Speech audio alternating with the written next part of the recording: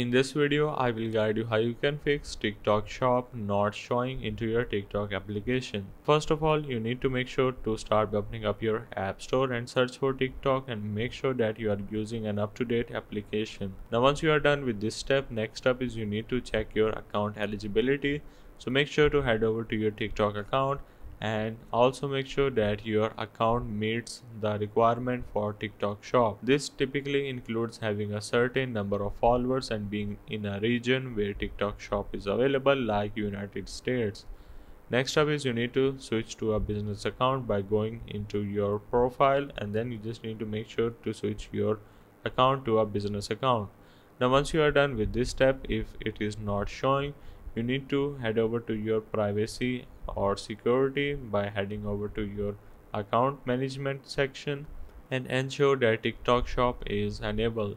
If none of these steps work, you can simply report a problem to TikTok, and if you have a large following, they will gonna reach you out and help you in this particular matter. So that's about how you can fix TikTok Shop not showing.